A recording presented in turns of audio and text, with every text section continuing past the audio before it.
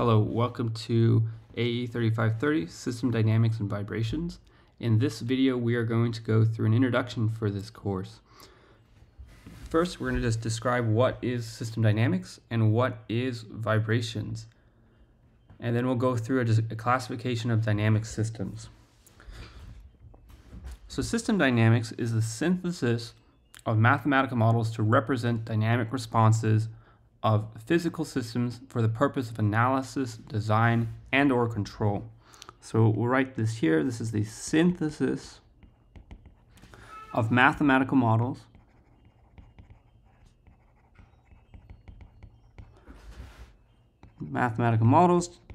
to represent dynamic responses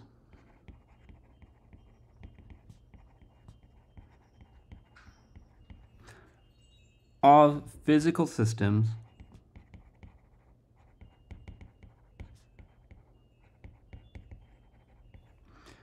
for the purpose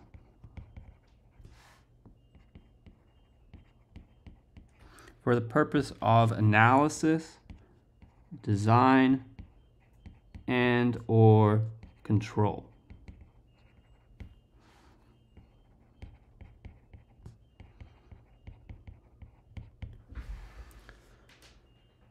Okay, so then vibrations then is the study of flexible motion in systems due to internal restoring forces and externally applied forces.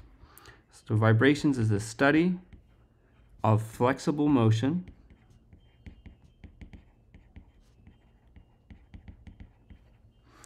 in systems due to internal restoring forces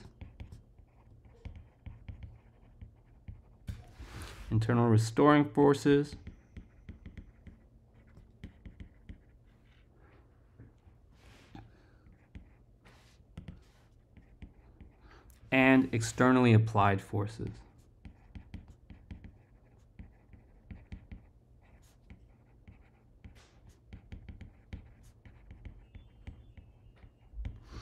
And so internal restoring forces here means things like that are inherent to the system that will show up regardless of what excitation is applied to the system. Things like springs produce internal forces. There's an inertial internal force, mass times acceleration. At least you can consider it to be an internal inertial force. Damping as well, or friction, it results in internal restoring forces. Whereas something like hitting a structure with a hammer and then letting it vibrate, that hammer hit would be considered external to the system. That's something that isn't inherent or doesn't belong structurally or physically to the system. That is something that is external to it and then applied. So in this course, we're going to focus on vibrations for the first half. And then we're going to focus on system dynamics for the second half. And the reason for that is that a lot of the things that we'll deal with in system dynamics will build upon what we've done in vibrations, and is really kind of the next step, in my opinion, up from vibrations. Now, some other instructors will teach these to intertwine, where they'll switch between vibrations and system dynamics topics and then mix them all up. That, in my opinion, results in a jumping around in topics, and in my opinion, is not the most effective way to teach. That's my opinion. I don't have any evidence. This is my opinion, and as a result, this class, like I said, it's the first time I'm teaching this particular class. That this approach is somewhat of an experiment in how it works. My opinion is that doing vibrations first and then doing system dynamics will lead to a stronger understanding of both of them, rather than jumping around in topics. That's my opinion. Okay, we're going to now talk about the classification of dynamic systems. So first, we are going to distinguish between what are called distributed systems or continuous systems and lumped systems. So for a distributed system, we're going to consider something like a string let me redraw that. A string that is oscillating, oops. There. Some string that is oscillating, we'll give it a displacement y of t, first of all, but also we're going to add in here a coordinate in the x direction, and we'll say that this is a function of x and t, so it's a function of space and time. So distributed systems are continuous with respect to both time and at least one spatial variable. So something like a string or a beam are continuous with respect to time and with respect to a single spatial dimension. If we think about something like a plate or a wing, for example, these can be considered to be continuous with respect to two spatial variables, a plate or a membrane, let's say. Something like an airplane is now going to be continuous with respect to all three spatial dimensions. These require an infinite number of internal variables, meaning that because we are continuous with respect to space, we now have an infinite number of internal restoring forces or internal variables, we could say. At every point in this string, there is some tension acting, pulling it together. And you can define that continuously throughout the entire string. These systems are governed by partial differential equations, or PDEs, such as the wave equation, beam equation, plate equations, and so forth. And like I mentioned, some examples here are first the strings, beams, let's say. These are both 1D, plates, and then of course any kind of solid full 3D object. These are in 1D, and this is a 2D system.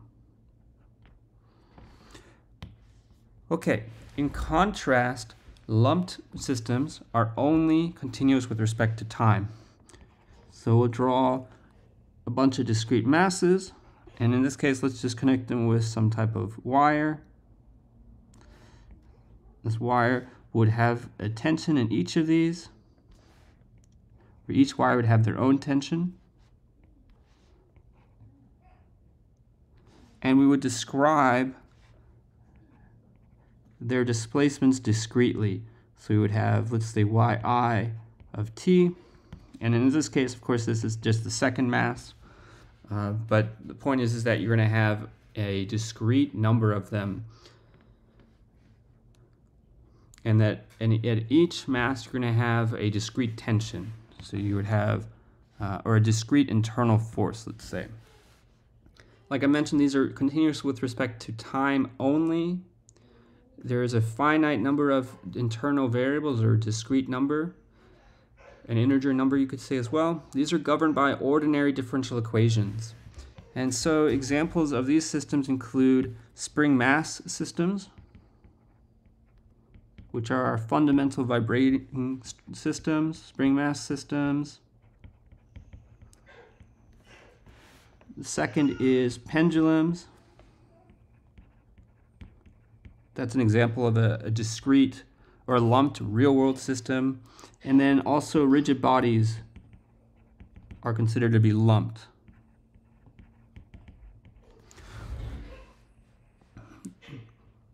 So a primary difference between a distributed system and a lumped system, when considering something like a rod, if you make it rigid, that means you're assuming that there's no deformation in the body, that rod is never going to deform in any way, and then it becomes a lumped system represented by a mass and a moment of inertia that are spatially independent.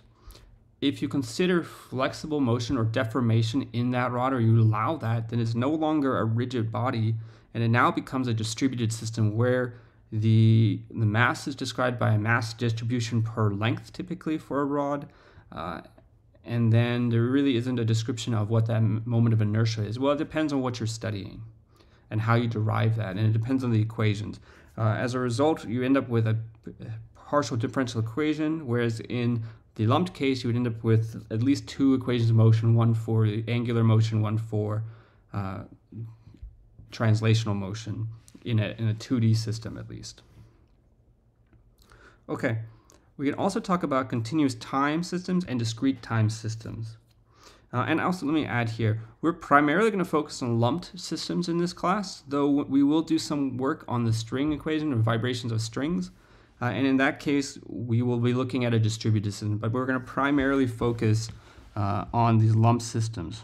We'll just add a little note here that our primary focus will be on lumped systems. Okay, systems can also be continuous in time or discrete in time. So a continuous time system means that its functions and the variables are defined for all time. And this is similar to an analog signal in the sense that analog signals are continuous in time, meaning that at any point in time you can get a measurement from that signal. And these are governed by differential equations. And so an example of this would be the instantaneous population, meaning the population at every instant in time.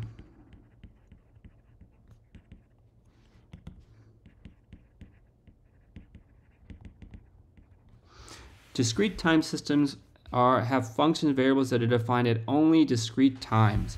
We're talking about ti, ti plus 1, and so on.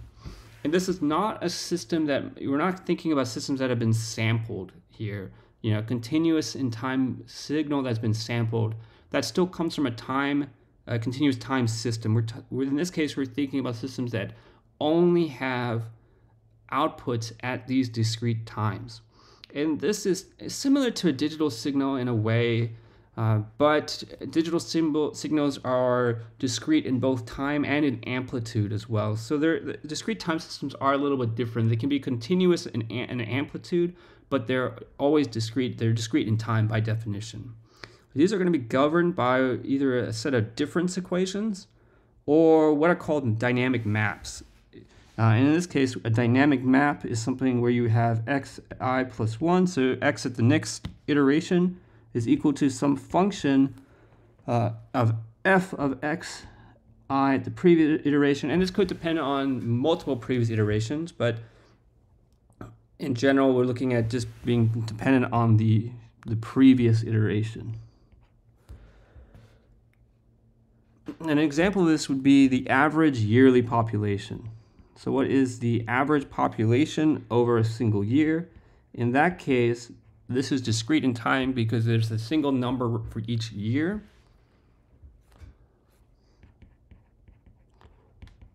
Whereas for the instantaneous population, you could still express that as a function of years, but then you would have fractions of a year represented. You would have the population at half a year, 1/3 of a year, 9/17 of a year, whatever you want. Whereas with the average yearly population, you only have a single number for each year, and you cannot have a number at a fraction of a year because that is not defined. In this class, we're going to focus on continuous time systems, and we may encounter discrete time systems, but unlikely. That if we do, it would be reserved for the end of the semester. Okay, there are also time varying and time invariant systems. Time variant systems are those that have system parameters that just vary with time, meaning that their exact parameters are actually varying with time.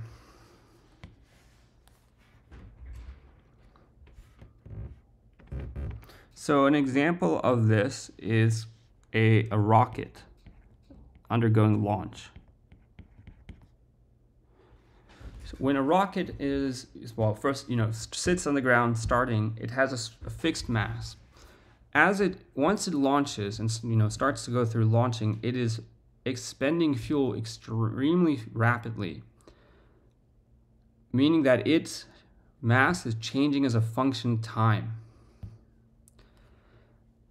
That mass is changing very rapidly, and that therefore means that the mass becomes a time-varying parameter. Time-invariant systems are those where the parameters remain constant. And in this case, you can think of like a bicycle. The mass of a bicycle is not going to change over time. Well, it will change over time as you pick up dirt and grime, as things wear down. But the time scale for that is on the order of months to years, whereas the rocket time scale change in mass is on the order of seconds. So in that sense, you can consider the bicycle to have fixed parameters, and maybe every couple years you update those parameters, or every year or so you need to update them if you really care that much. But in general, those parameters are going to be fixed. Now, something like an airplane, which uses fuel as it flies from one location to another, this is something that can be modeled as time invariant. And what you would want to do if you're concerned with behavior at different fuel percentages or different masses is that you would consider different regimes, and you would alter the mass for each of those regimes, and then you would set the mass as a fixed quantity in those regimes. So we can say that this is time invariant. The mass does change, but it changes on a much longer time scale than the vibrations of the plane, for example, or the motion of a controlled surface, or the flow of the air over the wings and the body. Those behaviors and phenomena occur on a much smaller time scale than the change in the mass of the airplane. This is also true for something like a car as well. You can consider that to have mass that is constant.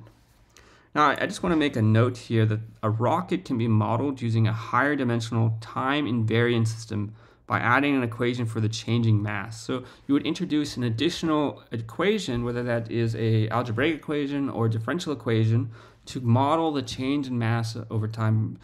Most likely you'd be using a differential equation. So an example of this from my research focuses on how bolts loosen in structures.